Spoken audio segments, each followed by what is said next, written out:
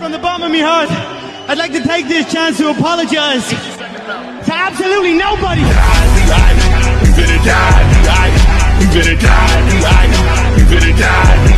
Yes, 3 children may have been stabbed in broad daylight on the streets of Dublin. Yes, this may have something to do with Ireland having to absorb vast numbers of migrants at breakneck speed. And yes, this may be sparking unprecedented social unrest. But you know what the real problem is? Conor McGregor's social media posts. That our incitement hatred legislation is just not up to date. It's not up to date for the social media age. We are going to get them.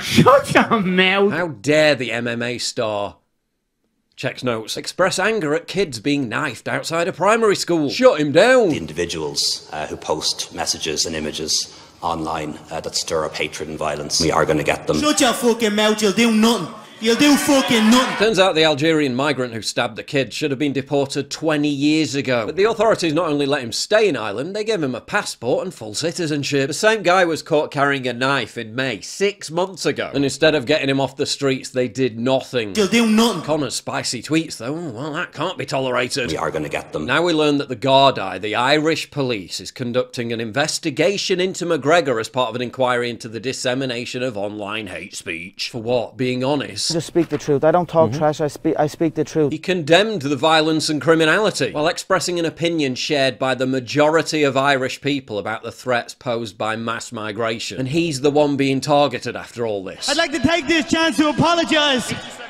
to absolutely nobody. If only they cracked down as hard on the kiddie stabber as they did the UFC champion's ex-posts. We are going to get them. But this isn't just about Conor McGregor. The Irish people as a whole are now facing the wrath of the censorship industrial complex. All those cowardly champions of Ireland who took to the streets of Dublin last night, let me say one thing. Ask your sisters, ask your friends, ask everyone you know what they fear most on our streets. They're afraid of you, afraid of your anger and your rage, afraid of your violence, your hate, and how you blame others for your problems. Yeah, I'm pretty sure if you ran a poll in Ireland, are you afraid of people stabbing your kids to death? Or are you afraid of people who get angry about your kids being stabbed to death? The results would be pretty conclusive. We are going to get them. Now Elon Musk warns that the scope of this new hate speech law is so broad, people could be arrested and imprisoned for having memes on their phones, when a deranged person stabs 5-year-old girls on the street.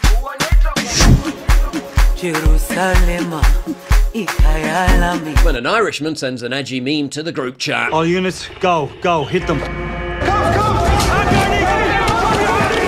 Justice Minister said that under this legislation, another protected group would be migrant status, which means that people complaining about migrants or so-called refugees who are being dumped en masse now in small Irish towns and communities, they could be targeted for hate speech. We also had a government minister come out last year and he talked about these community protests that have been happening in Ireland against mass immigration, against this new plantation. And he said that they were rushing to get the hate speech legislation through, that they could target the, what they call far-right agitators, who are basically just people speaking up for these communities. So it's very clear the purpose of this legislation. It's intended to silence the Irish people. It's intended to enshrine in law that you're basically breaking the law if you say that the Irish people are sovereign over Ireland. But don't worry, because they've openly explained why in their own words they're restricting your freedom, and it's for your own good. When you think about it, all law, all legislation is about the restriction of freedom. That's exactly what we're doing here, is we are restricting freedom, but we're doing it for the common good. Shut your mouth. And speaking of rampant government abuse of power, we're entering a new realm of tyranny. The 3-letter agencies, which were once symbols of protection and order, seem to have been weaponized against the American people. The IRS has amassed an arsenal of 4,500 guns, 5 million rounds of ammunition, 621 shotguns, 539 sniper rifles and 15 submachine guns, all to deal with the American people while the border remains virtually undefended. Now let me tell you about NMN and why another 3-letter agency, the FDA, is gunning for that. This isn't just any supplement, it's a game changer. A recent Harvard study showed that NMN can help reduce weight, cholesterol and even blood pressure in overweight adults. This thing has been dubbed the limitless pill and can take 10 to 20 years off you, like the fountain of youth in a bottle. I mean, I take it every day and I'm 41 now, not looking too shabby, eh? But the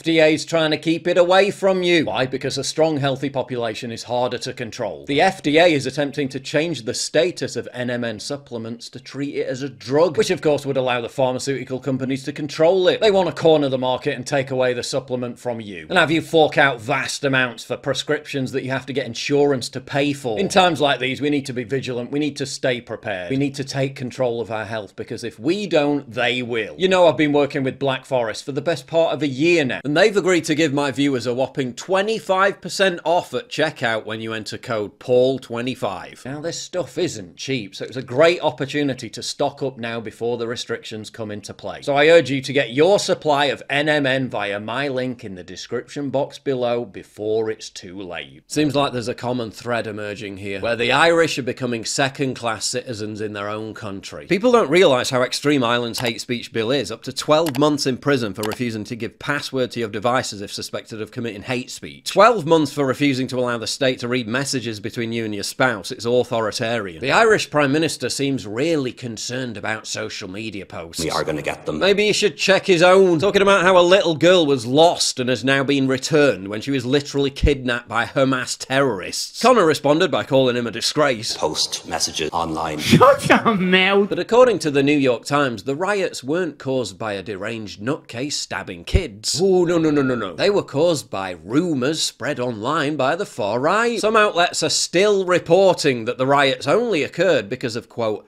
unsubstantiated reports that the man who attacked the children was from Algeria. But he was from Algeria, the police confirmed it. That's not an unsubstantiated rumour, it's a fact. They're trying to frame all this resentment like it was caused by one incident, one rumour. It wasn't. The resentment is over the Irish being subsumed at the behest of a global project to turn their country into a vast, meaningless economic zone, solely for the benefit of the international elite and big business. Ireland's taken in so many migrants, their population is growing by 2% every year. In the last 30 years alone, the population has swelled from 3.5 million to going on for 5.5 million. What was largely a homogenous society just 20 years ago has been completely transformed, with 2022 census numbers telling us that over 20% of the people in Ireland are now foreign born. They want at least 600,000 more migrants in Ireland by 2040. That's a 30% population increase on top of what they've already had.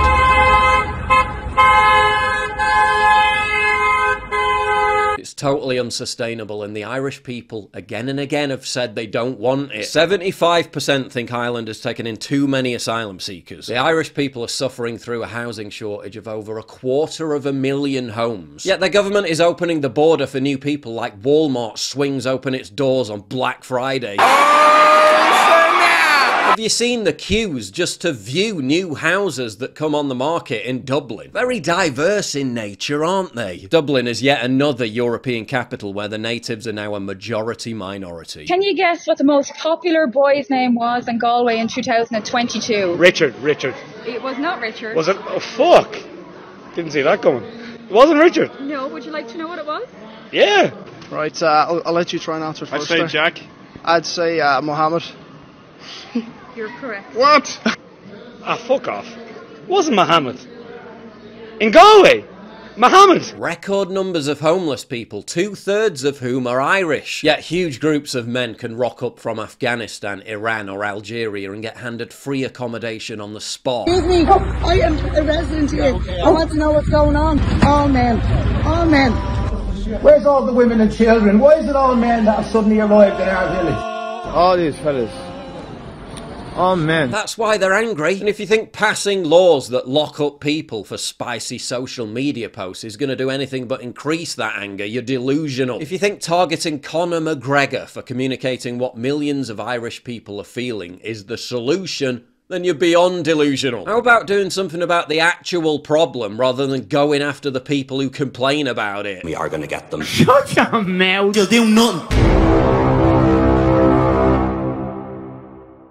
If you value what I do and you want to help support me, please visit pauljosephwatson.locals.com and either pledge a one-time donation or subscribe to join my community, get early access videos, and message me directly. And exclusive live streams coming soon too. Promise. Check out the Locals link down in the description. And don't forget to take a look at the brand new website modernity.news. That's where you'll find all my content, including exclusive articles. That's modernity.news.